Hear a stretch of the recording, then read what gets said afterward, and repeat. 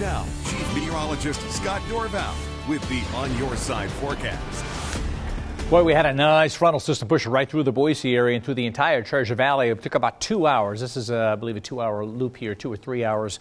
2 hours, I think it is. And we had hail coming through in the Meridian area, big old flashes of lightning there. And then you see the lightning up around Bogus Basin and in southeast Boise as well as this line moved through. So it was rain and soft pea-sized hail pushing on through. Very much representative of what we have during the springtime or late winter because of the mild temperatures we've had, then the cooler weather coming in behind us. So drier weather is moving on in. If you haven't had this yet and you're living east of Boise, you've got some heavy rain that's tracking in southeast Boise, the interstate there, right at the Ada Elmore County line, really coming down. Another wave of some thunderstorms here pushing towards the Jordan Valley area right here. And these will continue to slide on off to the east.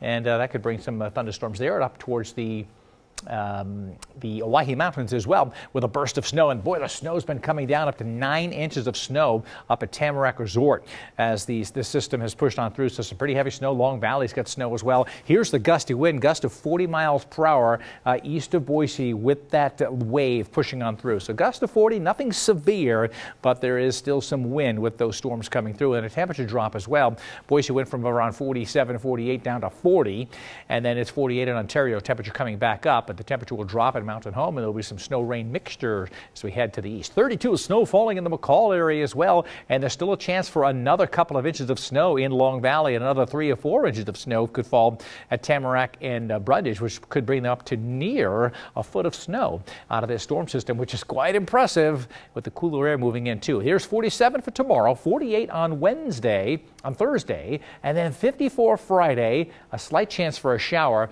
Saturday, I think we could be a mix of sun and clouds, but 57, so upper 50s, generally 55 to 60. So that will be an amazing day on Saturday. Then a cold front will bring some showers on Sunday down to 45. And look at this, down to 28, 23, high temperature 39 next Tuesday. So colder weather, a little bit more seasonable weather will move in after this weekend. There's your latest update. I'll have another update coming up right here.